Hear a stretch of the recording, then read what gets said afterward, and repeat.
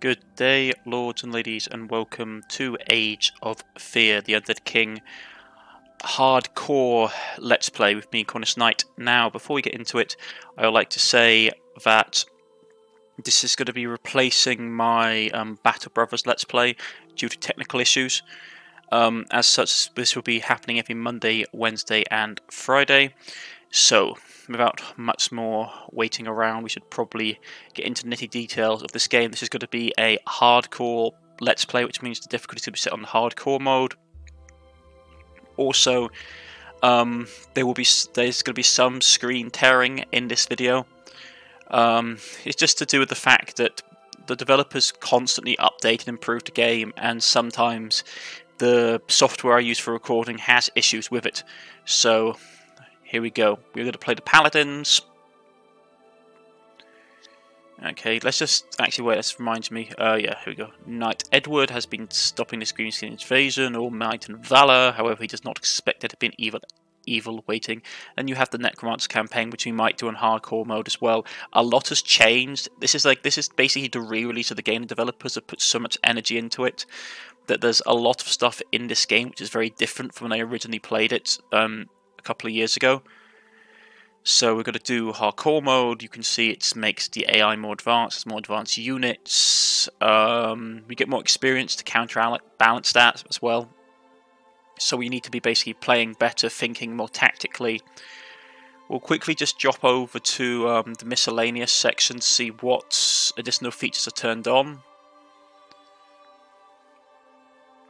Alloys block movement, open world, battle menus, all that kind of jazz.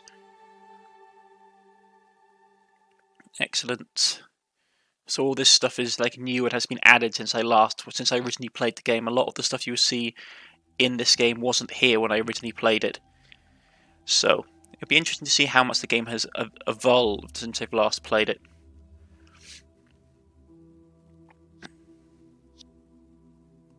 Master difficulty, here we go.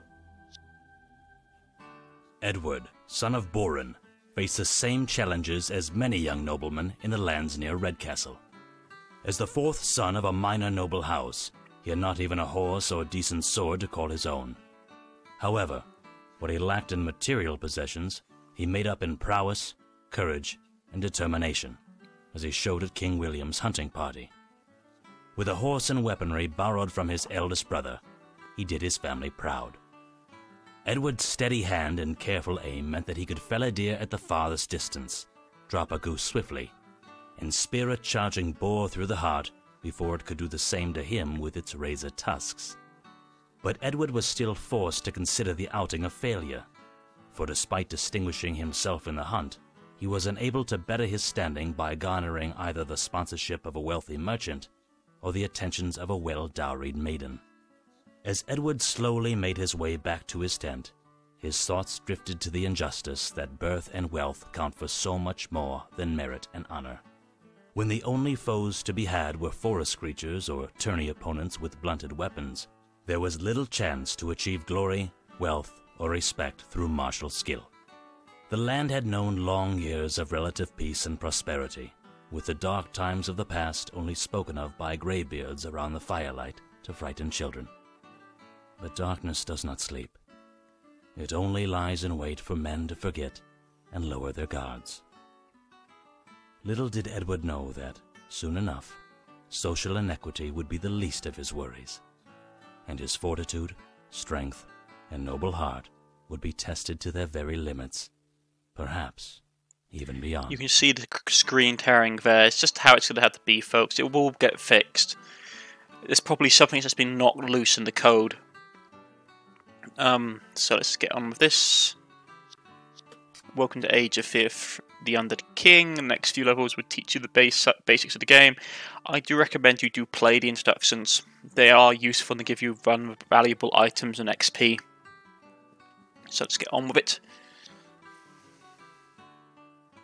This is the world map, folks. Lovingly handmade. It looks very, very cool. And I've seen it both in Age of Fear 2 and Age of Fear 3, so I'm happy to see it back in Age of Fear, the Undead King. I do love it. Like it makes the world feel real and interconnected. So Edward's chance to impress influential nobles, merchants, and eligible ladies was drawing to a close. Afterwards, he would have to return home to play the role of the dutiful fourth son, to better his family's position through selfless service without regard for his own ambitions. As luck would have it, fate provided Edward with a chance encounter with the king's chamberlain, Tybalt, an aging courtier whose eyes betrayed an incisive wisdom at odds with the foppish silks in which he was clad. "Ah, young Edward, I see that the hunt holds a little challenge for you, and that the camaraderie of the other noblemen is little to your liking. I, however, offer you a proposition that may be of great interest." "A boon I couldn't accept, sir." "This is no challenge to entertain and amuse you, boy. I dare to presume that your father still has a light purse, does he not? And you too have little coin to spend, am I right?" "Yes, sir. Though it pains me to admit it, you speak the truth." "Then listen to my proposition. The king wants to eliminate the goblins looming at the edge of our camp, and you could perhaps do something about them.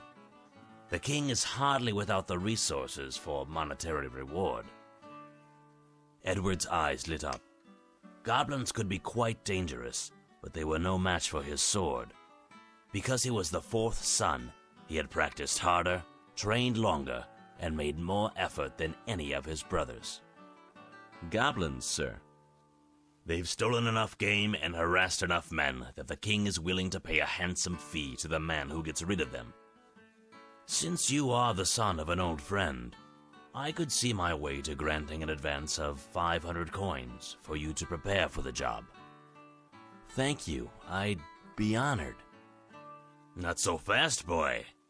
I will lend you some armor in better condition than the shambles on your back. Wouldn't want to return you to my old friend with scratches on your pretty face, or with any parts missing." Tybalt chuckled. "I'd be much obliged, sir. Thank you again for this opportunity." "You are quite welcome.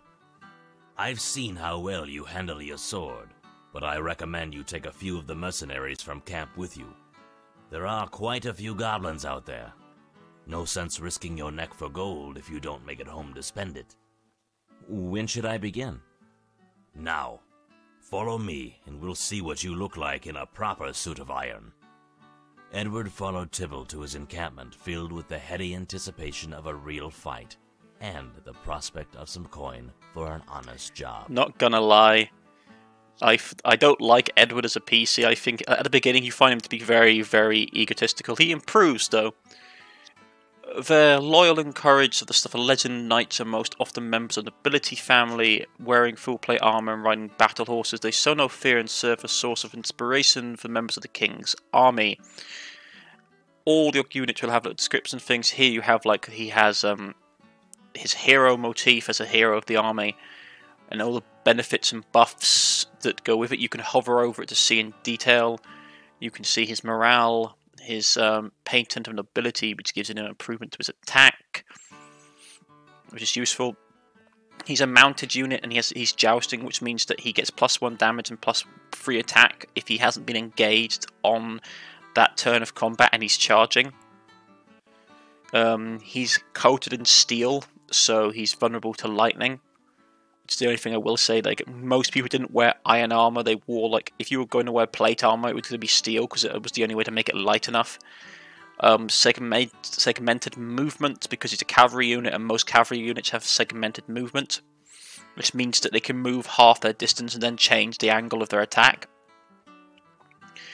We can have some footmen we can recruit. We have some bowmen we can recruit. These are very basic units. Very low attack, defense values, very low speed.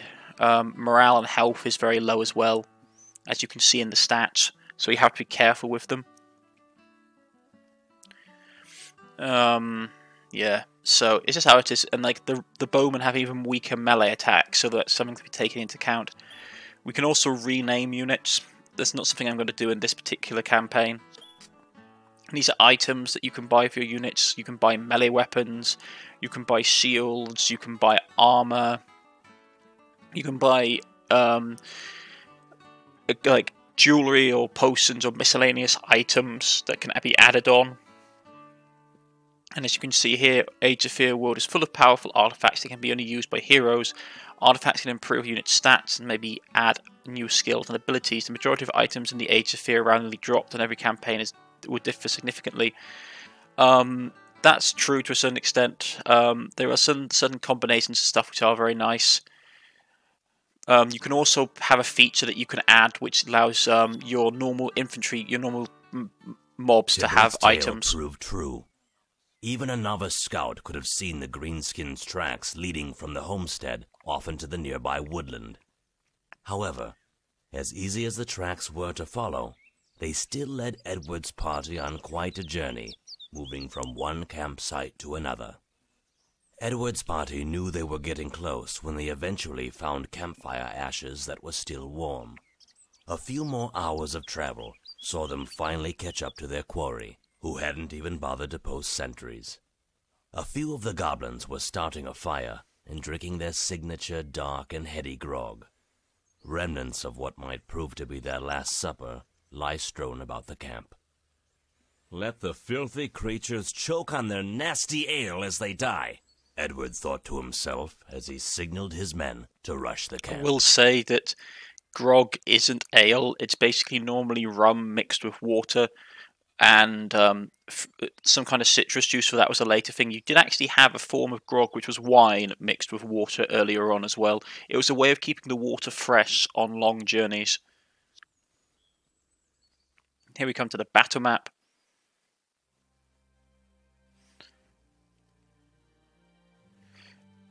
"We found you, green goblins," declares Edward loudly.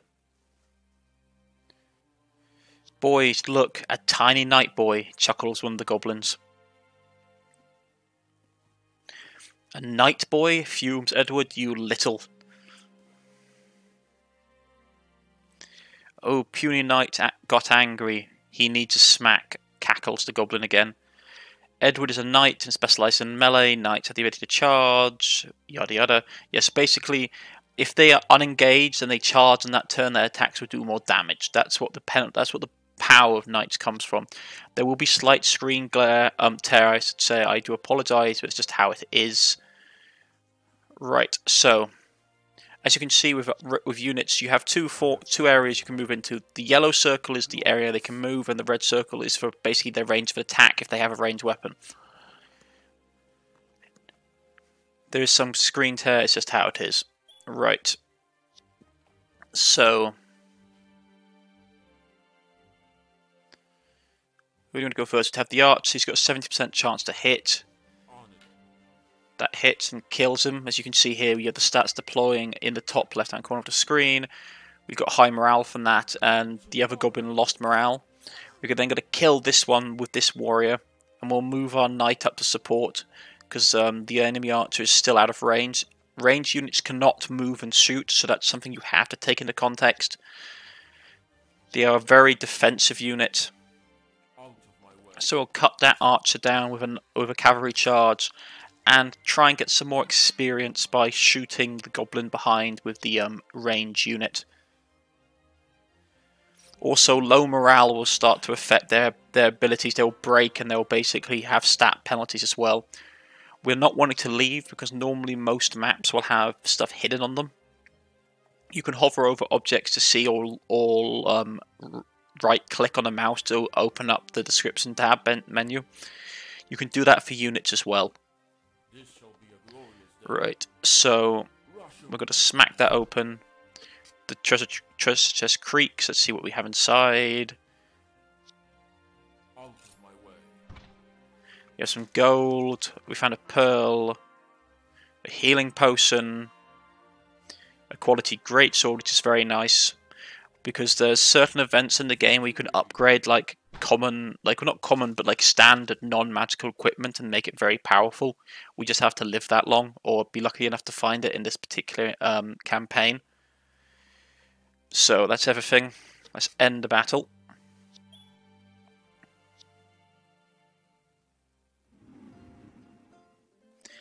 And here we go. Worthy prey.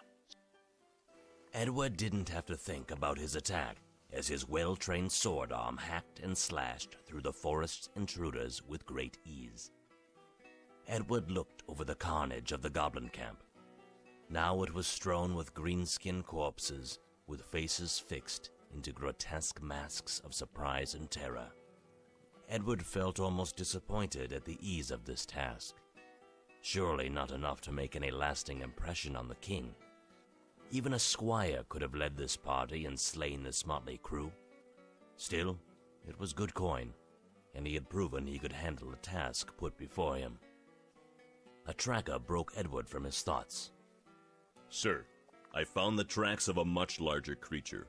I believe that cave in the distance is an ogre's lair. What is your command? I say that he will make for worthy prey. But sir, ogres are fearsome beasts. I was once part of a militia band sent to fight one, and before we could subdue him, he had killed several of our best men. Inwardly, Edward's spirit rose, for this was a worthy opponent for any knight. He didn't want to seem foolhardy and rush into peril, so he responded in a serious tone. Since we are this close to the cave, I am sure this area is part of his territory.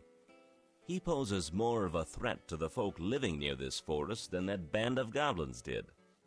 By slaying him, we protect them. The tracker began to object, but Edward did not listen. He led the way up the hill and into the cave, and the hunting party followed him after only the slightest of hesitations.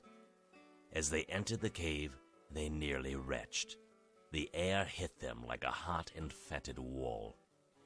The party slowly descended into the darkened cave with Edward at the lead, then spied the hulking figure of an ogre with crude rotting skins draped over a 9-foot wall of muscle and sinew.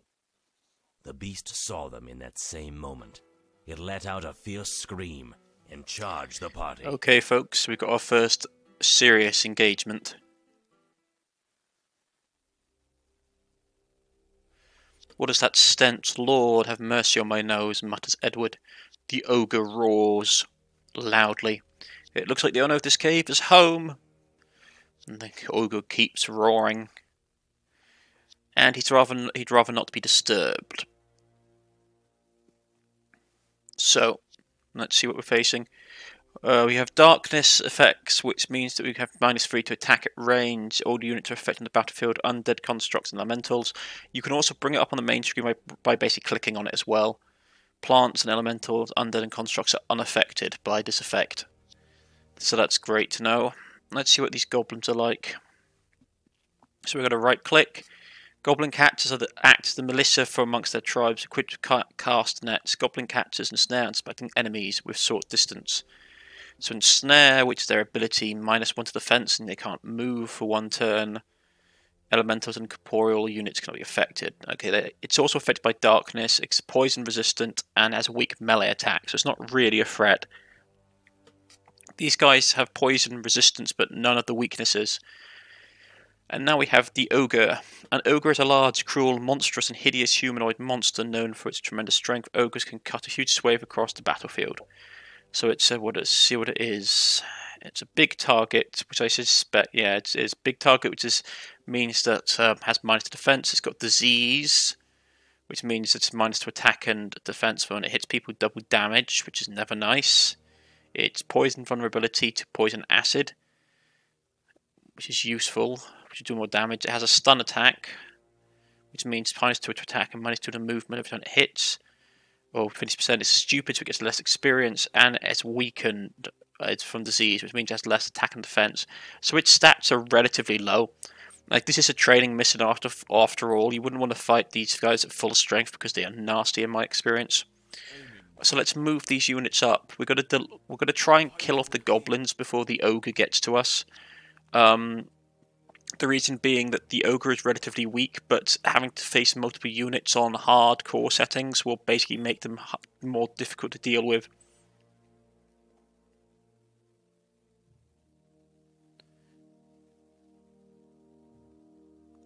Move up a bit more. That red mark you can see around the knight's movement is his segmented movement kicking in.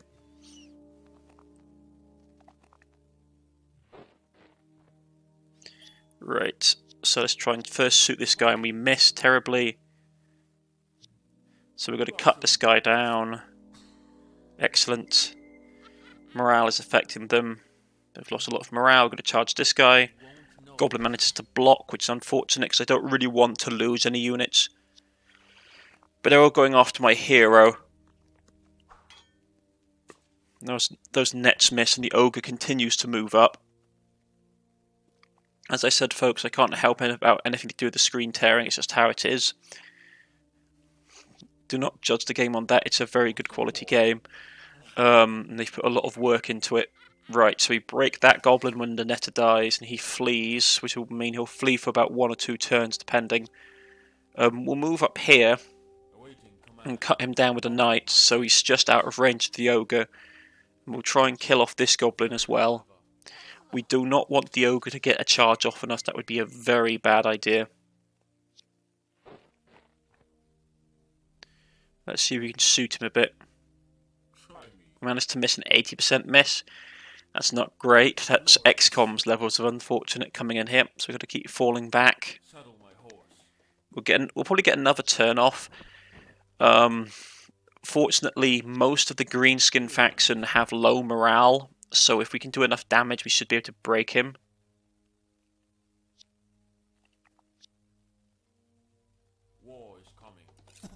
Well, we broke a bone. That's useful. You can get injuries as well, so he loses more morale and his movement is reduced. We'll charge this guy in. It's a risk, because if he gets hit by the ogre, he'll die instantly. But I wanted to break his morale, which it did, and his morale is now broken, which means we should be relatively forthcoming in running him down.